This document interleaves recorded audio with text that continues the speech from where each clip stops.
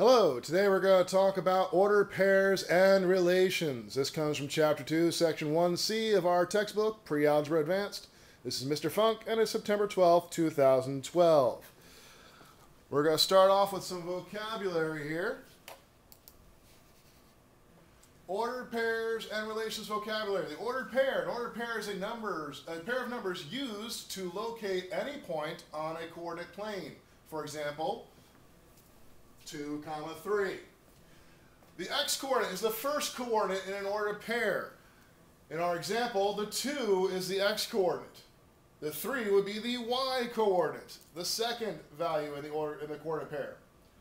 A relation is a set of ordered pairs and can be represented in a table, graphed, or by simply listing the ordered pairs within fancy brackets as the example listed there. Vocabulary continued. A set of ordered pairs can be, well, we already said that one. Domain. Domain is a set of all the first coordinates, all of the x-coordinates. No repeated values, listed in order from least to greatest. Range is a set of all the second coordinates, all the y values of the ordered pairs. No repeated values, listed in order from least to greatest. Today we're going to learn that you have to run to the ladder before you can climb up or down that ladder. We're also going to learn that mathematicians love to alphabetize things. We're going to learn how the real world doesn't always create nice straight line graphs, but we can use the scattered data points to see and possibly predict trends. Plotting points on the coordinate plane. When plotting or graphing points on the coordinate plane, you need to remember to walk to the ladder before you can go up or down the ladders. You always start at the origin, that 0, 0 point. From there, you're going to move left or right depending on that first number.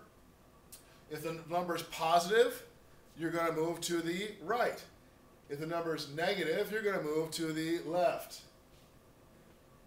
Then from that point on the x-axis, you're going to move up or down the y value for the coordinate. Hopefully by now this fact is drilled into your brains. Hopefully you've seen this before. Here are some examples. Graph the following points. 3, 5. We start off at the origin. We move over 3 to the right. Then we have to move up 5 and we put a point. And that is labeled with a label A for our answer there. Do we leave those arrows there? No. Those go away. You're left with just the point and the label. -2 means we're going to the next point. -2, 6 means we're going to go 2 to the left. Then we're going to go 6 up from there and plot the point there and label it accordingly. Again, we do not leave those lines. That's just tracing it to find the spot. -4, -1 is to the left 4, down 1, and we put the point there. 2, -3 means you're going to the right 2 and then down 3, and that's where we plot the point there. Now 0, 5 means we're not going to go to the left or right at all.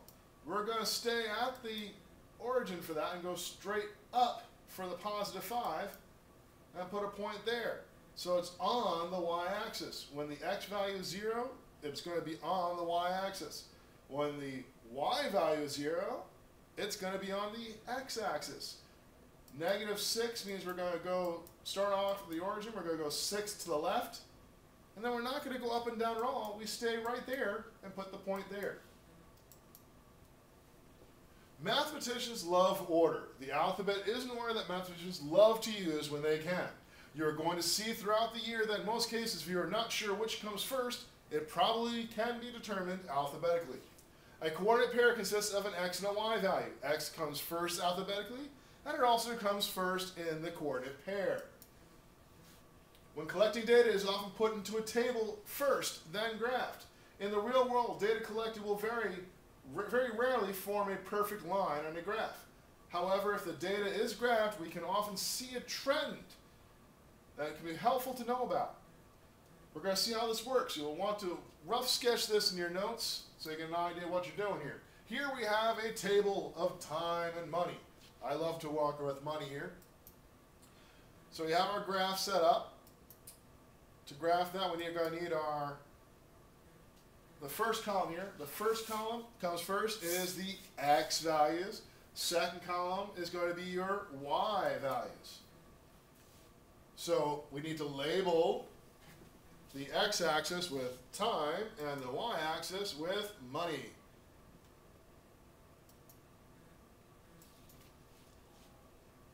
Put in a good interval here. Looks like we're going up to 15 here. I got 16 spots. That works well for me.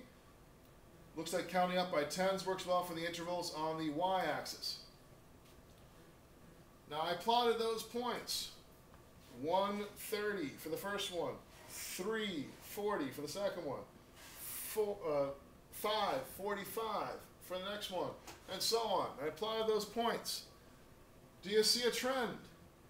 I do. I see as time goes by, my money is going up. That's a good thing. It doesn't form a straight line, however, we can tell that money is getting bigger over time. We can even draw a line that shows an approximate trend for the data. This line, when you draw it in, if you're drawing it on your own, you want to make sure that no point is any further away than the others. So you want to make sure it goes through the middle line. Does it have to actually go through any of the points plotted? Not necessarily, but it does need to go through the middle trending area. All right, correlations. A positive correlation is when, as time goes by, your money's going up. That's a positive correlation. As time goes by, if your money goes down, that would be a negative correlation. When you've got dots all over the place like this, there is no correlation.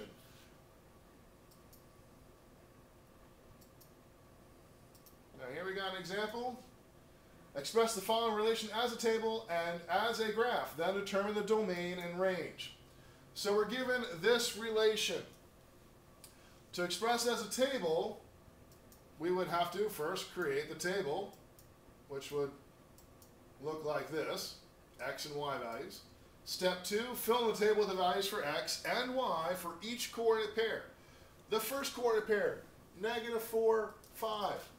I put the -4 in for the x. I put a 5 in for the y. Then I put in -3 and 2 for the next point. 0 and 1. 1 and -1. 3 and -2 for the last one there. I've now created a table of my relation.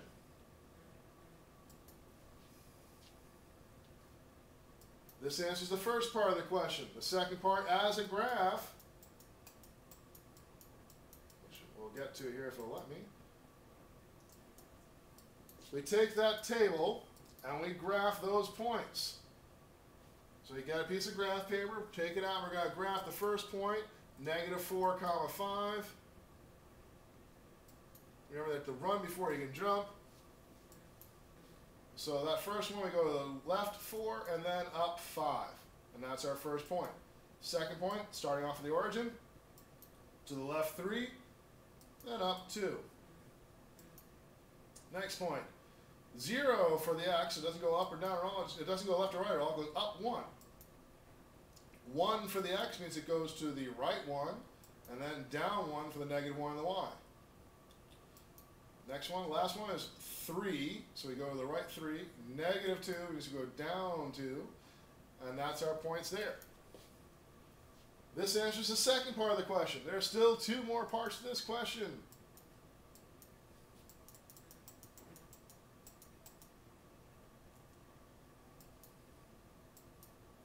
Determine the domain and range. When they ask you to determine the domain and range, they do want you to label them.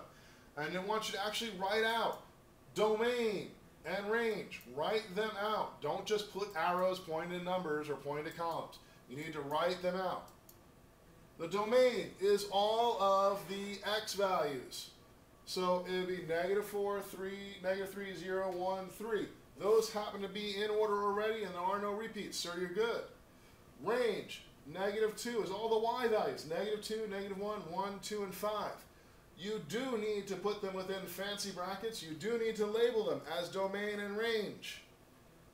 Okay, if you don't label them and write them out separately, you are not going to get credit for it. Don't just write domain with an arrow to the x and a range with an arrow to the y. Unacceptable. tomorrow in class. We're going to start off with this. We're going to do a little more afterwards. We're going to spend a little bit more time with interest. See you in class.